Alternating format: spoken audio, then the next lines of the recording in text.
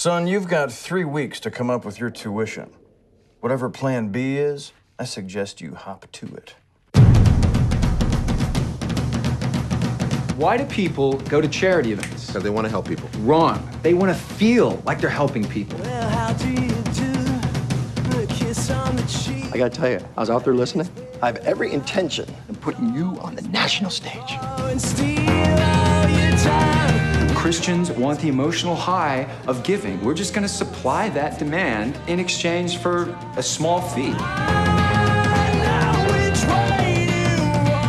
And if we're going to be playing Sunday school for the next 2 months, we got a lot of homework to do. There are 4 essential hand-raising techniques. If the dessert is part of the meal, it's probably already been prayed for. If the dessert is the meal, best bet's to pray for it. Fellas, this must be the God Squad. Oh, now it all seems a bit cut and dry, so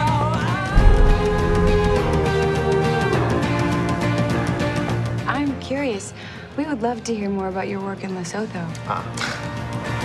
Yeah, I mean, this is really the Lord's work, wouldn't you say? Amen. Amen.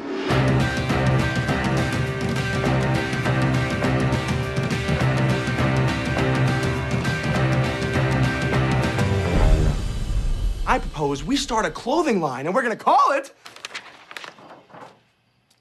cross-dressing.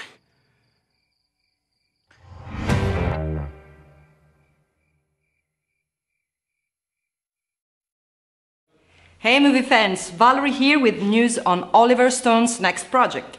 It looks like the director has signed on to make yet another controversial biopic, with his new project centering on the NSA whistleblower Edward Snowden.